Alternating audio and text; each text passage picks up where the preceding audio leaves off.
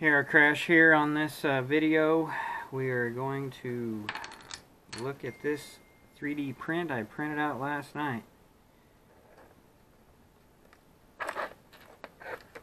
This is another one on Thingiverse, and we're going to do the full meal deal on this. I'm going to walk you through most every step that I can. And matter of fact, the video for flashing the speed controllers with the BL Heli, that video should already be up. And then we'll walk through taking a CC3D and changing it over to clean flight, and whatever else we run into on the assembly of this. Like I said, this thing's on Thingiverse. You can download it and print it. And this guy did an amazing job. Prints out pretty good. This is the third version. There is a few different versions. His original one had carbon fiber arms, so you can go that route. I did have trouble with this printing, so I had to go to his old file and this. But everything else worked in that.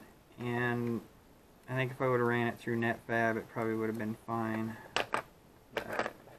And then this is the camera plate,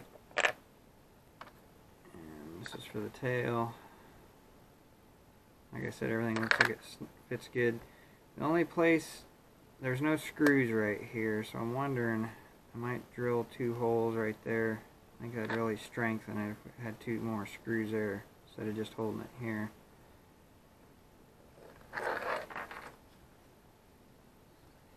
Look at the bottom plate. And he has screws just going in from each side, which is what I'm doing because it's what I have, and probably same thing he did. But I hope to, on at least these 2, to get some all the way through, you know, a bolt and nut kind of thing going on. But anyway, we'll see you at the next step.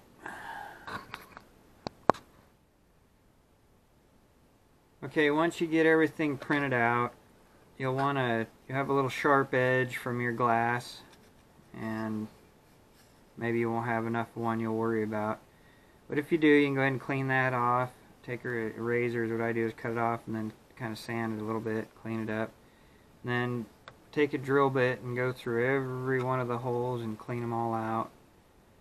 A lot of these little screws we get, like I'm using a lot of servo screws. Some of them are pretty soft and they'll snap right off in the hole.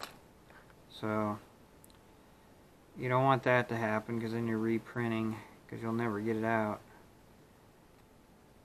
So like I said, clean your edges, clean out all your holes, and then we'll go on to the next step.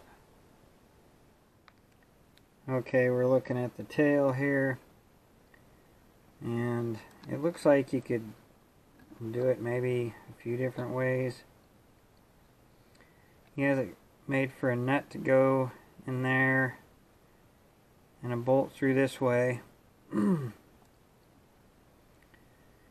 so you can, and then he has this slot here which pretty much looks like you could, you know, clean that out and make that go in there. You'd probably slide it up through this way, attach it to the servo, and slide it up in there. And you'd have to put it on there first, you know, put your bolt through and put it on there like that.